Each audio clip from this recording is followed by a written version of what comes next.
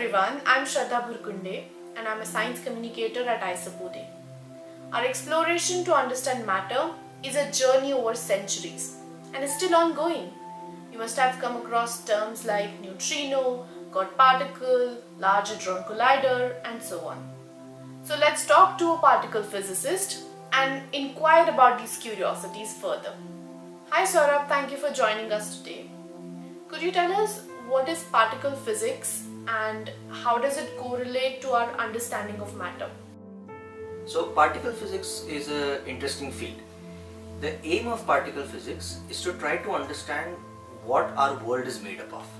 So as you've heard from sessions before this, most of the times, traditionally we thought that everything around us was made of the 5 elements: air, earth, wind, fire and so on. And then we learned a little bit more, we did a few more experiments, we learned that stuff is made of atoms. We have a nice little periodic table that tells us the different kinds of atoms. If we keep digging towards smaller and smaller pieces, if we break apart an atom is made of a nucleus and other particles, and the nucleus you break apart is made of protons and neutrons, and the protons you break apart and so on. So we can keep doing this. Today, what we think is that the universe is made up of these fundamental particles. These fundamental particles are organized into different sections, depending on the different colors you can tell that. So some of these consist of matter particles, in other words stuff around us is made of these, and some of these are gauge bosons. So these gauge bosons are the particles that help other particles interact with each other. So these can be thought of like the languages with which the matter particles talk to each other. Everybody has heard of these forces. So the forces are the electromagnetic force, the strong nuclear force, the weak nuclear force. Everybody's also heard of gravity, but gravity is so weak that it doesn't play any role in what particle physics is. So what is particle physics? There are two answers to this. Particle physics aims to understand what the world around us is made up of and how do these fundamental particles interact with each other. So these are the goals of particle physics. Any study that tries to uncover this is particle physics. So would it be right to say that this periodic table of particle physics does not explain gravity? That's right. So gravity is an unanswered question of the standard model. It is so weak that so far we have ideas about how to explain gravity, but it doesn't form any part of the standard model of particle physics. I'm assuming that along with gravity, there might be other unsolved problems which are not addressed in the table. Can you elaborate on it? While the standard model of particle physics is exceptionally successful, it's actually one of the best tested theories of mankind. Like we have tested it up to 8 decimal places in certain quantities. Nevertheless, there are a few things that the standard model just doesn't address. So I'm going to talk about a couple of examples. One example is we have experimental evidence that something called dark matter exists in our universe. In fact, 24% of the entire universe is dark matter, 70% is dark energy, and only 4% is the regular stuff that we see around us. The primarily experimental evidence for dark matter is in terms of rotation curves of galaxies. So if you measure the velocity of stars as you go away from the center of a galaxy, you expect this velocity to decrease. But it turns out that this stays constant. So that was the first sign that something is amiss. Today we have a lot more concrete evidence in terms of gravitational lensing. So this tells us that galaxies have a lot of stuff in it that is just not visible. It's not your regular luminous matter, stars and so on. It's dark matter. Now what this dark matter is made up of is obviously a question for particle physics. Right? So since particle physics tries to explain what everything in our universe is made up of, we certainly would like to know what 24% of our universe is made of. So there is visible matter, there is dark matter, and then there is dark energy. Does particle physics address both dark matter and dark energy? So not dark energy. Dark energy is more of a cosmological, so cosmology is the field that would address what dark energy is. Dark matter on the other hand, since it's matter, we expect that it's some kind of a particle. If it's some kind of a particle, then we expect particle physics to be able to say something about what it is. To be completely honest, it doesn't even have to be just one particle. Dark matter itself can consist of many particles the way regular matter consists of many particles. What are these different subatomic particles which are different from the traditional atomic model?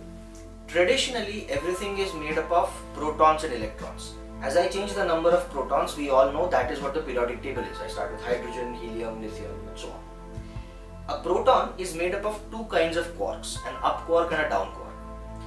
If I put 2 up and 1 down, then I get a proton. if I take 1 up and 2 down, I get a neutron. Now like these up and down quarks, there are also other quarks called charm, strange, top and bottom. When I include strange quarks into the mix, I get particles such as kaons. Then there are p mesons that include the b quark. With electrons and electron neutrinos, there are other particles such as the muon and the tau lepton. One of the things is that all of these heavier particles, they are unstable. They immediately decay down to the first generation. So if you start with the second generation, then all of these particles are going to subsequently decay down to the first generation. So this means that whatever you're going to observe in the universe is always going to be eventually just the first generation. In our experiments or in high energy astrophysical phenomena such as centers of stars and whatnot, in these high energy environments you're going to produce these heavier particles, but as soon as they're produced, they're going to very quickly decay down to the first generation. So ultimately what you observe is just from the first generation, which is up, down, electron and the electron neutrino. So everything that you know around you, like protons, neutrons, thus all of the atoms, everything is just made from the first generation. So we often hear and read about God particle. Where does it fit in the periodic table? The story goes in the following way. Leon Lederman, who's a Nobel Prize winner who was the director of Fermilab, wrote a book about the Higgs boson. The reason to write this book was that the Higgs boson was proposed way back in the 60s, and for many years people were looking for it at different experiments. There was a lot of indirect evidence that something like the Higgs must exist, but nobody could ever find it. This is why there was a lot of literature, there were a lot of books, and Leon Lederman thought outreach was fairly important, so he wrote a book to try to explain what this particle is. Because it was so frustrating and it was not found, he wanted to call his book The Goddamn Particle. His editor, who was a fairly religious person, thought that if the book is called The Goddamn Particle, it won't really sell, and the editor proposed to him to rename the book as The God Particle. That's where the Higgs boson gets its name, the God particle. In reality, it is no more or less important than some of the other particles that we have. The Higgs does give mass to the rest of the particles, but I wouldn't think that necessarily mass is a more important property than charge, for example. The fact that an electron is charged one way and the proton is charged the other way gives rise to the binding between electron and proton, gives rise to atoms and thus all of chemistry and biology. So of course the electromagnetic interaction is the most important one for us as humans. The Higgs boson, or the God particle, is the reason why all of the other particles in the standard model get mass. So when they interact with the Higgs field, that's how they get mass. This is why the Higgs boson has captured a lot of imagination, also because it is amongst the most recent particles to be found in 2012. And so given the long history of searching for the Higgs, that is also why it has captured more imagination than the other particles, which maybe were found a bit sooner. So was Higgs the only prediction made? Some particles tend to be found before they are predicted, and then you have to sort of insert them in your theory. You have to explain, okay, now I found something, how do I go about and explain it? The Higgs, on the other hand, was a proposal that turned out to be true. Now, it wasn't the only proposal. At the time when the Higgs was proposed, there were a few other things that were also proposed to try to explain the masses of particles. It just turned out that the Higgs was the correct explanation. So I would like to draw parallels between the periodic table in chemistry and the one in particle physics.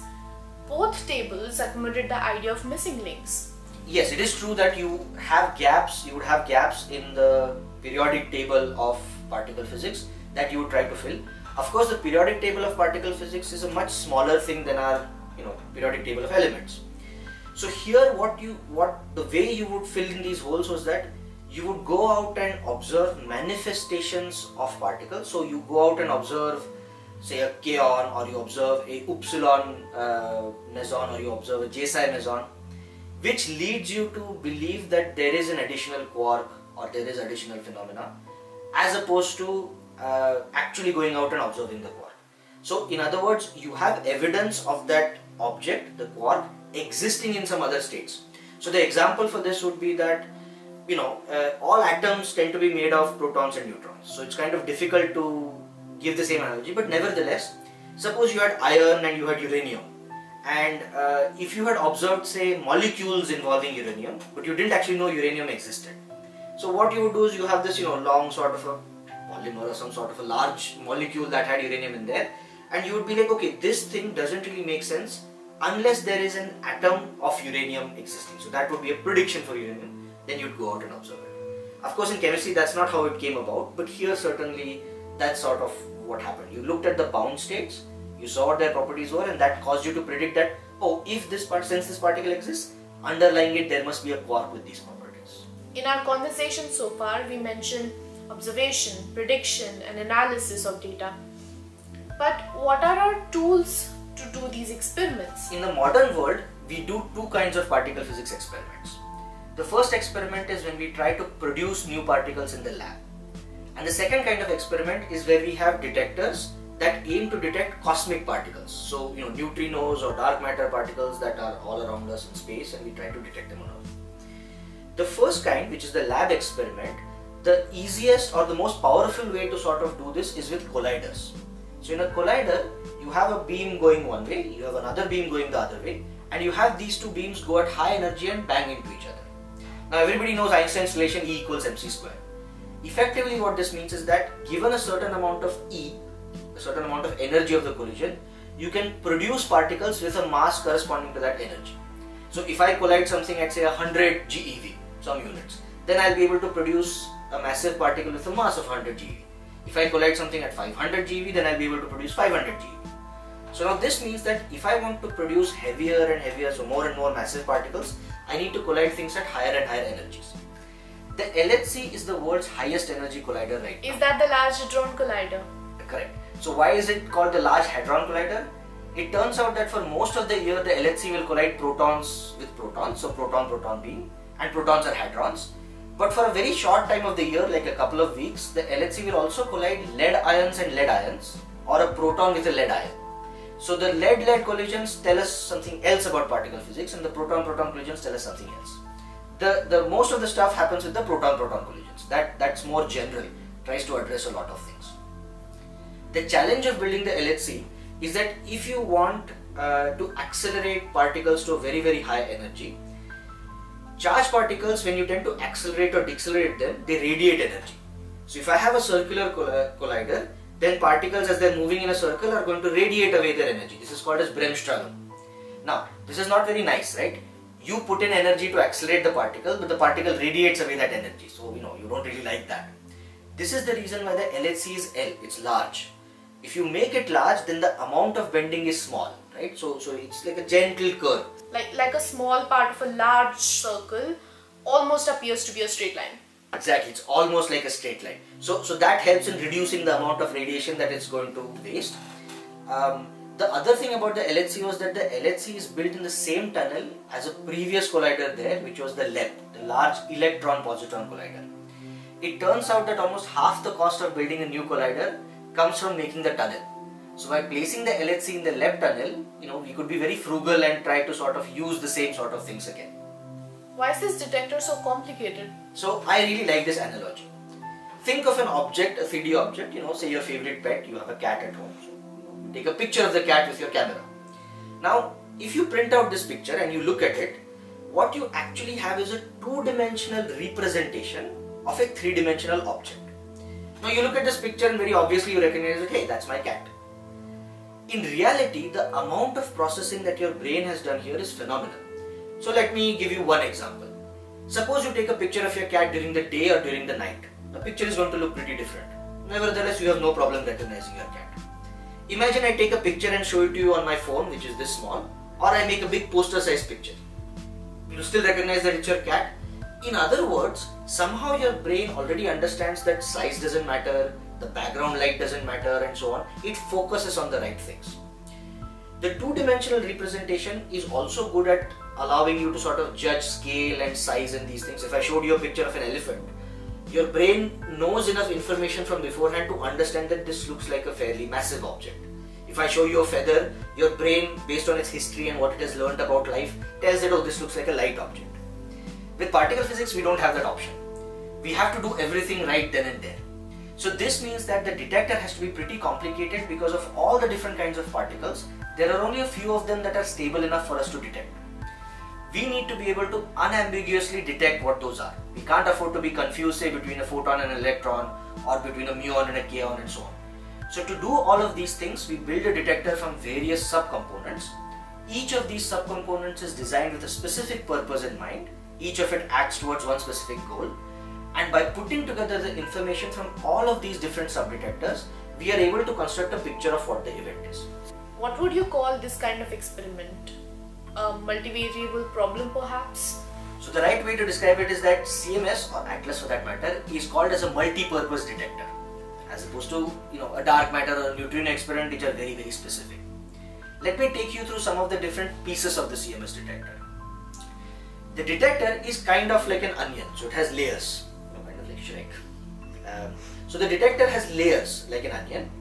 The collision happens in the center, which would be somewhere here. As you go away from the center, first there is a detector that detects charged particles. So anything that has a charge, you detect the path of that particle and you detect its charge. So you kind of see how and what direction it's going in. After this charged particle detector, you have something called calorimeters. These calorimeters measure the total energy of the particle. Now in particle physics, one of the most important things that you can do to measure for a particle is measure its 4 vector. So 4 vector means you measure its energy and you measure its momentum in the 3 space coordinates, so px, py and pz. So to measure this 4 vector, what you have is that the tracker measures the momentum, so the direction and the path, so you got the vector, and the calorimeter measures the energy. And now you've gotten the full 4 vector of the particle. This really works well for things like electrons. Photons on the other hand are not charged particles, so obviously they don't leave a signature in the tracker, but they just show up in the calorimeter. So now what you can do is, you can compare an electron and a photon. If I see a charged particle pointing to something in the calorimeter, that is an electron. If there is nothing pointing to a deposit in the calorimeter, that would be a photon, because a photon is not going to give you a signal. The other sort of particle that CMS detects very effectively is muons. Muons, because they are heavier than electrons, don't actually behave in the same way as electrons and photons. These muons will just go straight through the detector. So what you do is, you have this tracker, then you have the calorimeter, you stick another tracker at the outside. So what this means is that as the muon goes out, it interacts with the tracker, it's charged, so you see a path, then you see nothing, and you see another path in the muon chambers.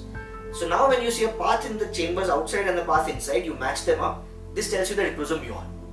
So this is why the detector has to be pretty complicated. You have these different sub-pieces, you put together the information from all of these. CMS has a wonderful algorithm called particle flow. So this is written in the software. So this particle flow algorithm helps to take all of the different subdetectors, take all of their information, and from there classify particles into electrons, photons, hadrons, muons, and so on. I see a date on the top corner. What is the significance of the date? This is an actual collision event. This was recorded on Monday, August the 6th, 2018. This is a very interesting collision because in this collision we produced 1 electron, 1 muon and 1 tau lepton, along with evidence of some quarks. So it's kind of interesting to have all 3 kinds of leptons represented in the same event. It's pretty rare. This gives you an example of what I was talking about. An electron has this track that points to it with a calorimeter deposit. A muon has no deposit, it goes all the way out to the muon chambers. The tau, for example, in this case has decayed into hadron, so it has a slightly different signature. So this is what you see when you actually observe a single collision. Now you have to actually look at many collisions. So scientists at CMS will look at millions and billions of these collisions to draw statistical inferences about whether we found new particles or measuring the properties of existing particles, and to try to say something about the universe that we live in. So Sourabh, we as in IISER Pune is a member of the CMS. What is our role in it? So IISER Pune has been a member of CMS in 2014. There are 2 scientists here who work on CMS. There is Professor Seema Sharma and there's me. Both of us have a bunch of PhD students and many interested undergrads who work with us. Primarily what Seema and I do is we are mostly interested in searching for particles not described by the standard model. There are various theoretical motivations for why there could be, for example, supersymmetric particles that exist. There could be particles that represent something called a type 3 seesaw mechanism. There could be vector-like leptons which are not the traditional ones but which are slightly different. So what we do in our research is we help run the experiment, collect the data, try to improve the algorithms by which we can better identify these particles, and then with the collected data, try to look through the collected data to see if there is any evidence for any of these new particles being present in there. And that is primarily what we do. Most of the time we split our work halfway between analyzing the existing data and preparing for the future. So in terms of building better designed detectors and having better designed algorithms so that the data that we collect remains of an extremely good quality. Apart from enhancing our understanding of matter, why should we explore particle physics? Particle physics requires significant investment from the country in terms of funding, in terms of human manpower. You need a lot of smart people to work on this. One easy way to look at this is that if we would have never discovered the electron, we would not have electronics today. Now who knows that today if we discover some new kind of particle, what its uses may be tomorrow. So that is of course number one. The second thing is, particle physics, just by its very nature, requires us to be at the cutting edge of a lot of different technologies. For example, as you may know, CERN was the place where the World Wide Web was born. So the information to be shared between scientists and the protocol by which this should be done, that is what WWW stands for, that was a fallout of a large amount of research in particle physics. There are other medical benefits that come about by understanding how radiation interacts with bodies. So for example, things like understanding the fundamental properties of electrons and muons can help us when we decide to do say radiation therapy, or you want to understand or you want to build cyclotrons that help us to target cancer cells, for example, with specific kinds of radiation and how they interact with biological cells. So there are a lot of these fringe benefits that only happen if we spend considerable effort in trying to understand the fundamental properties of the world that we live in. Thank you, Sourabh, for addressing our curiosity so wonderfully. IISER Pune has done other videos about and around this topic. You can find them in the description box under the heading Particle Physics. Wish you a happy science day. Thank you.